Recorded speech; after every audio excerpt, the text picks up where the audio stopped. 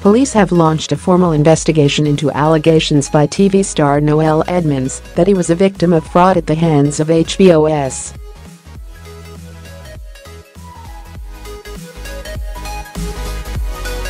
The new probe is a massive setback for Lloyd's banking group, which bought HBOS in 2008 and is still reeling from a previous case that ended with the jailing of several employees last year.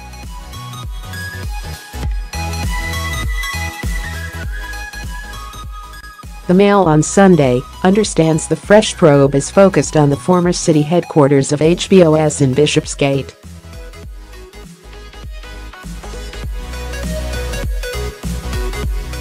The force said it is looking at a former employee's transactions with a video conferencing company partly owned by Edmonds' Unique Group.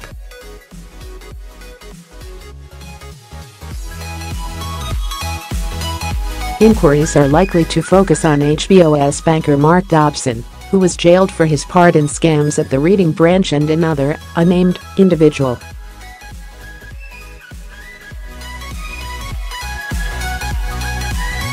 Edmonds said he was delighted by the new investigation. It is understood that the Lloyd's board has been briefed on the new probe.